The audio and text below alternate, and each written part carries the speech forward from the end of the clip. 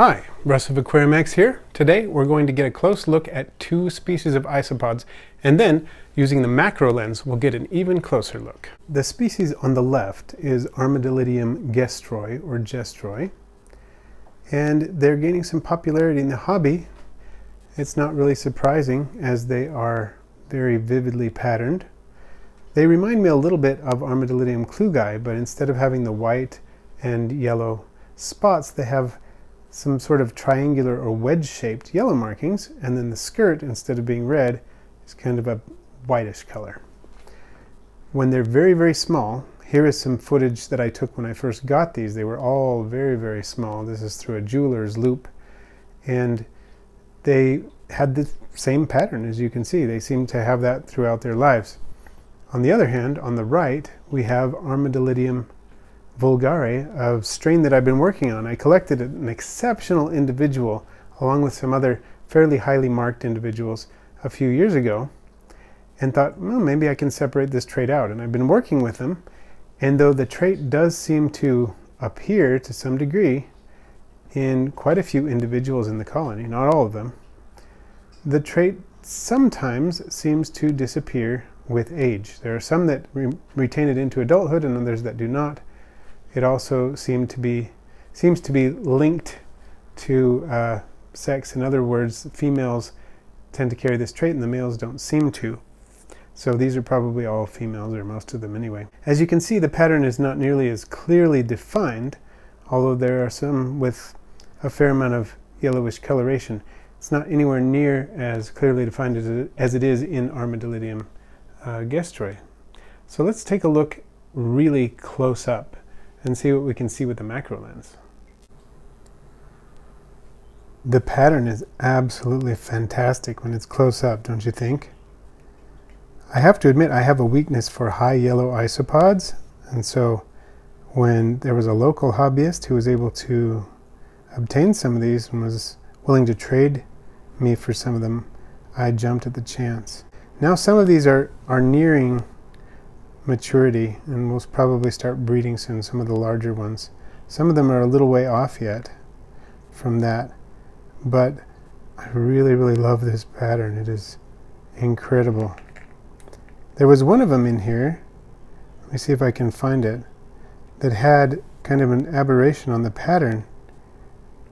The yellow spots persisted down into the skirt, in one part of the skirt. There's one that's almost doing it, but there was one that had even more than that. Let me see if I can find it. Here's one. It has the yellow marking all the way down on the tip of one of the sections of the skirt. That is pretty amazing. It looks like it's only on one side. Interesting. I'd like to take a moment to thank our Patreon supporters.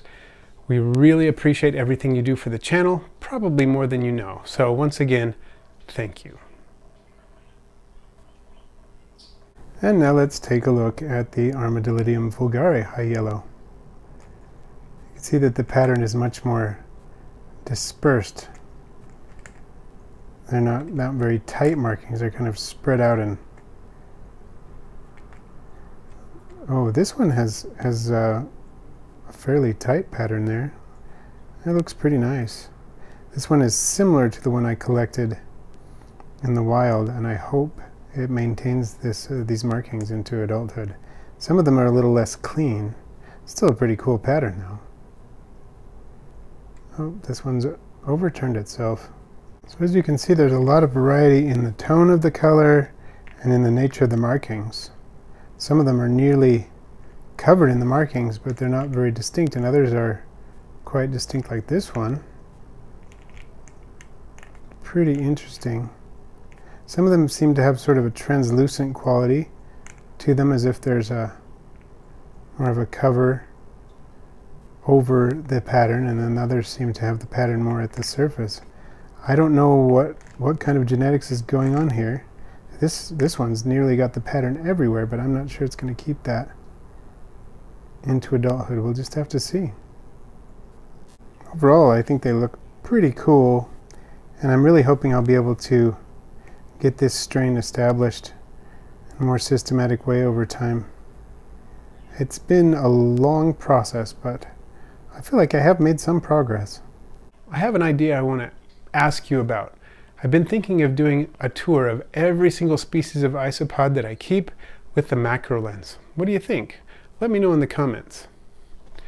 If this video has sparked your interest in isopods, I'll put some links in the description to help you get started if you want to keep your own.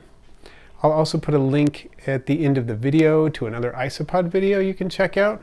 And thanks for watching today. I post videos every Wednesday and Friday, all on aquarium and vivarium pets. Please feel free to share, rate, comment, and if you haven't already, subscribe. And then click the bell icon so you don't miss my next video.